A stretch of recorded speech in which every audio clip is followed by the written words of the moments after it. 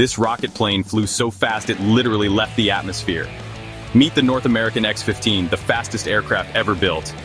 In the 1960s, the X-15 was a game-changer. Launched from a B-52 bomber at 45,000 feet, it soared to altitudes of 67 miles, technically crossing into space. It wasn't just a plane, it was a rocket-powered research vehicle designed to explore the edges of space. Powered by a massive rocket engine, the X-15 reached mind-blowing speeds of over Mach 6. That's more than 4,500 miles per hour. It was a testbed for hypersonic flight, pushing the limits of speed, heat resistance, and human endurance.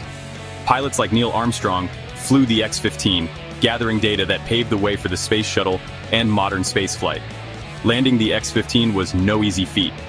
It had no engines for landing, just a pair of skids and a whole lot of skill from the pilot. Every flight was a high-stakes experiment, pushing the boundaries of what was possible. But the X-15 story isn't without tragedy. In 1967, pilot Michael Adams lost control during re-entry and the plane broke apart, claiming his life. It was a stark reminder of the risks these pioneers took to push the limits of aviation. Despite the risks, the X-15's legacy is undeniable.